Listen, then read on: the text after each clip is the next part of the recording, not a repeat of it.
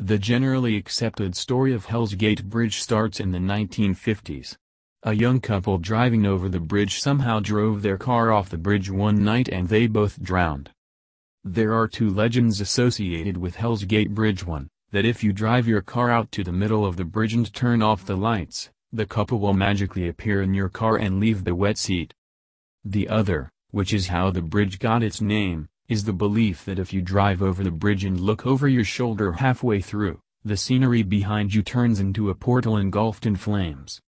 Potentially to curb ghost hunters and bored teenagers, Hell's Gate Bridge is closed to cars, and it is in such disrepair that walking across is strongly discouraged. Everyone knows the story of the Bermuda Triangle, but you might not know about the Alaskan Triangle. On average, 5 out of every 1,000 people go missing in Alaska, according to the LA Times, so even if there's nothing supernatural going on, it's easy to get lost in the Alaskan wilderness. The Tlingit who lives in Juneau have their own explanation for the high number of missing people, evil spirits called the Kushtaka. The Kushtaka are shapeshifters, half-men, half-otter, who lure women and children to the water with fake cries in order to steal their human spirits and drown them. The story of Slaughterhouse Canyon, also called the less frightening Luana's Canyon, takes place during the gold rush. During the 1800s, there was a family who lived in the canyon. They were very poor, so the father would venture out into the canyon for food for his family. As you might have guessed, one day the father did not return, so his family slowly starved and descended into madness. The mother, unable to bear listening to her children's cries anymore, put on her wedding dress, murdered her children and then threw them into the nearby river. The next day, she succumbed to starvation herself. The legend states that if you go down to the Slaughterhouse Canyon at night, even now, you will hear the loud, anguished cries of the mother who lost her mind, the Boggy Creek Monster of Fk's Arkansas version of Sasquatch. He's commonly accepted to be around 7 or 8 foot tall and covered in hair. Legend says that he roams the creeks of rural Arkansas. He was first spotted in 1834, when people reported seeing a wild man. People still claim to spot Boggy Creek Monster today, and he has been the subject of 5 feature-length films including The Legend of Boggy Creek. California, the Char-Man. The Char-Man's origin story is gruesome. A father and son were both caught in a house fire and horribly burnt in 1948. After the fire, the son became so mentally unstable that he killed his father. When the police found the son, he was so unrecognizably burnt they didn't realize he was alive, so he ran away before they were able to arrest him for the murder of his father. The story goes that, ever since then, the Char-Man can be spotted wandering the woods surrounding Ajar, occasionally approaching tents of innocent campers, or pretending to be a hitchhiker and then attempting to attack them. Riverdale Road is the site of not 1, but 8 creepy stories. Ranging from a Hell's Gate comet to ghosts of slaves hanging from the trees, the stretch of Reed is decidedly spooky.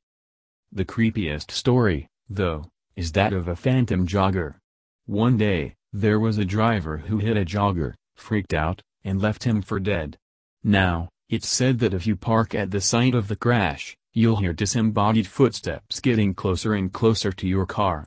People have reported handprints on their windows and banging noises as if someone was kicking outside. Known as the Wicked Witch of Monroe, Hannah Cranach gained a reputation as a witch in the 19th century when her husband died by mysteriously falling off a cliff, and locals reportedly believed that she had bewitched him. People also believed that she would cast spells on people she didn't like. Hannah lived to the age of 77, but right before she died, she asked to be carried down to the cemetery in her coffin by foot, not wagon.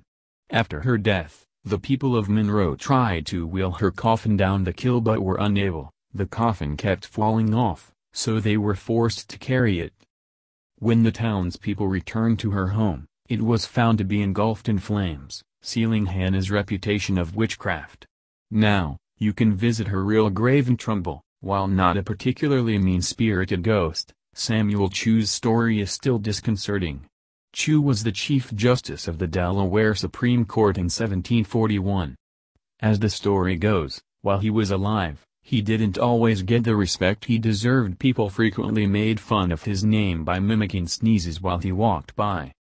After his death, people reported seeing his ghost sitting under a popular tree, wandering the courthouse, and generally creeping out the residents of Dover.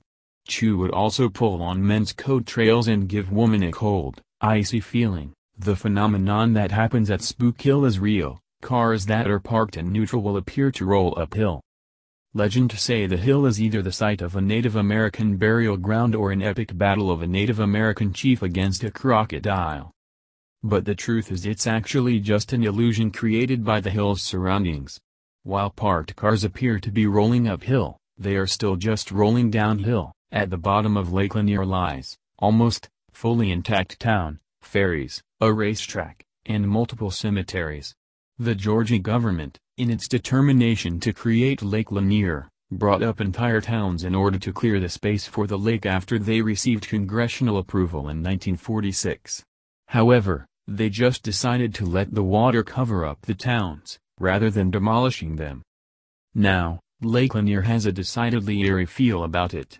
There have been an unusual number of freak accidents and deaths on the lake. In 2011, there has been 17 deaths alone. Many of the people who drowned have been recovered. People have reported feeling arms and legs in the water, but have not been able to find them right after, leading to people to believe that spirits still rode the lake. Night marchers, according to Hawaiian lore, are not evil spirits, but they do demand respect. They are spirits of ancient Hawaiian warriors who marched around the islands to protect sacred areas.